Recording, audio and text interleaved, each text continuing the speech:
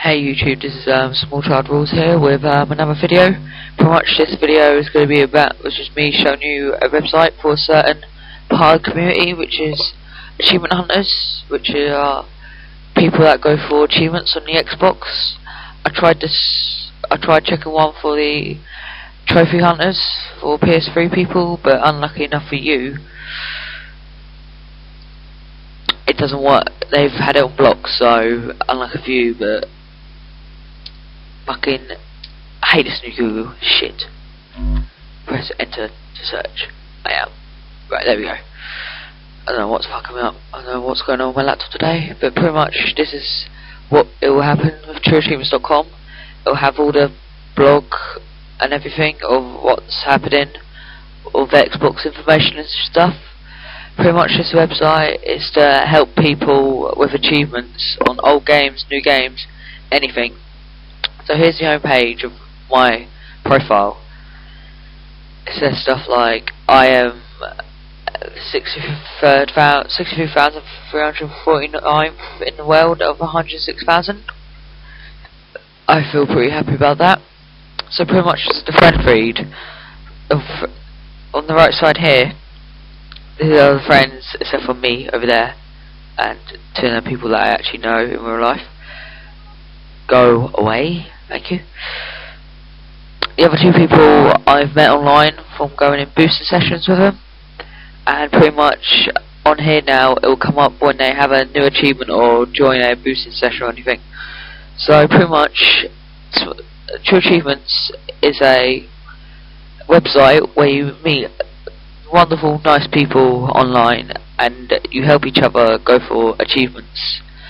If you see here, it also comes up with like what achievements. I don't know if I've already said this or not, but it comes up with achievements that you had. So early today I got 4 Guitar Hero World Tour achievements: complete the game on easy, medium, by yourself, and play as a certain character. So I'm good at that.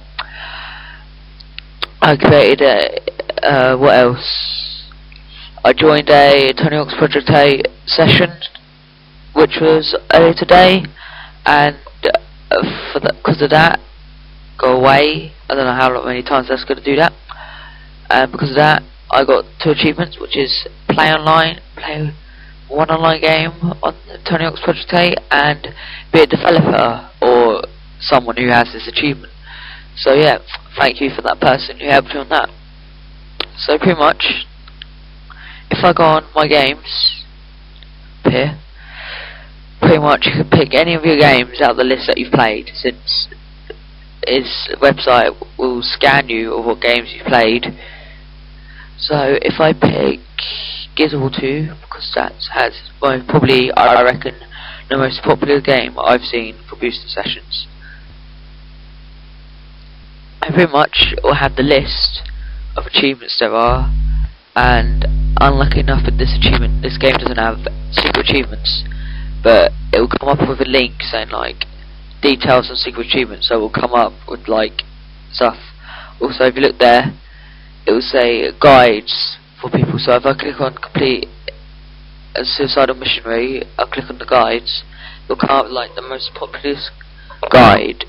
If I scroll down, it will come up with a guide. It will come with a guide, so it will help you for completing the mission, the achievement. I mean, 1 second. And if I go back, whatever game you go on the right hand side, if it doesn't lag up on me for about 15 billionth time today, if you see, I have gaming sessions, and I have a list of gaming sessions of what time, what date, and all that. So if I go on this one, and I know this one because if you see, created by Small Child Rules, it was created by me, which is going on tomorrow 7 o'clock at night for 2 hours. So if you guys want to sign up and want to get these 2 achievements, the Lost in Transition and No But His Face Rings a Bell for Gears of War 2, then make an account on this and join session. So pretty much that's about 6 times now today. I have, when you make a boosting session, you have to put like details and stuff. So like for me, I put Dilgity, good communications, like if you don't have a mic or you don't need to use a mic, then just be good at the game, help others out and all that. Any order, so we'll do this achievement on any order, I don't mind.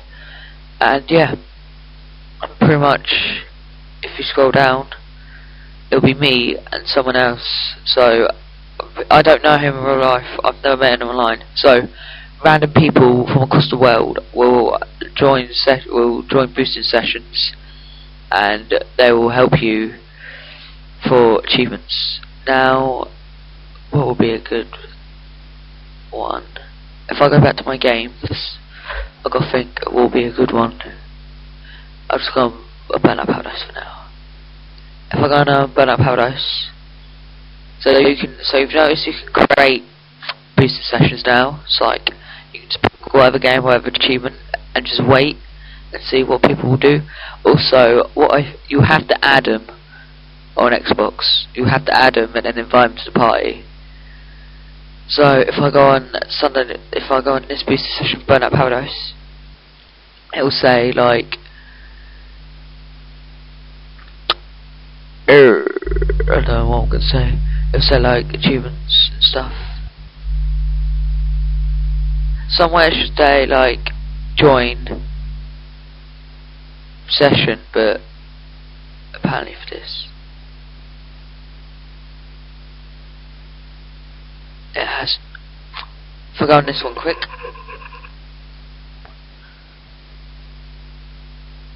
oh, I can do this one actually. One game required. For some reason it hasn't came up with like, do you want to join this booster session or anything? Unless it has, but I'm missing it. So you can also post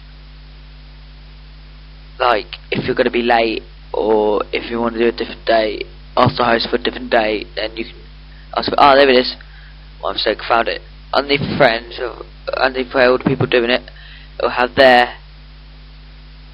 I did not mean to just fucking join that, but you know, just for now. So now it says I've joined it.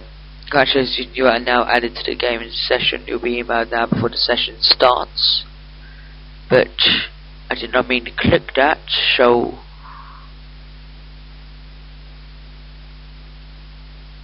if you've joined a session but you found out you can't make it, you will be able to leave.